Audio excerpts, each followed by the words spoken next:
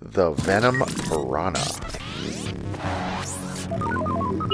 The Piranha was released in 1985. This was a part of Series 1 of Kenner's very popular toy line, M.A.S.K.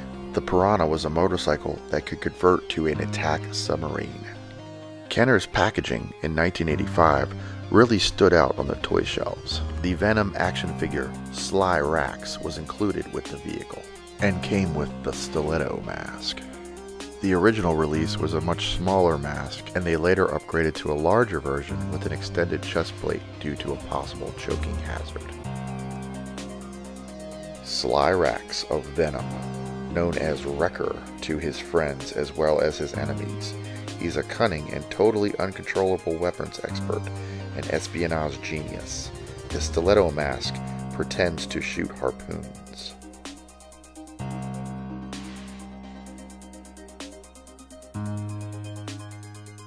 Six total parts were included with the Piranha. You could also remove the motorcycle's windshield for a more traditional motorcycle look. The sidecar converted into the attack submarine. The action figure could then lay inside of the submarine and close the canopy for underwater excursions. By pressing the orange tab located on the back of the sidecar, you can then launch the submarine into attack mode. The submarine featured 2 retractable fins and 2 forward-firing cannons. The 2 spring-loaded cannons were also retractable.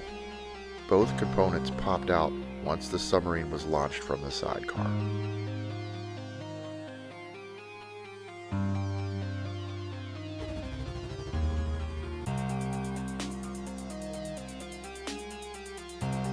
The action figure came sealed in a bag inside the Piranha's package. You could also purchase the Sly Rax figure in a 2-pack if you didn't want to purchase the vehicle or needed a replacement figure or mask.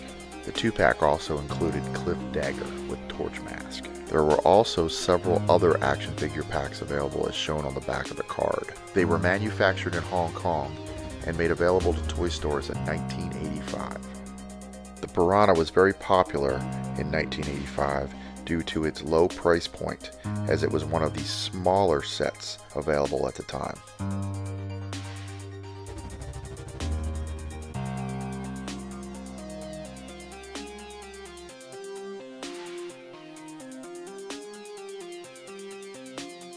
All values shown are estimated by Retro Toy Quest.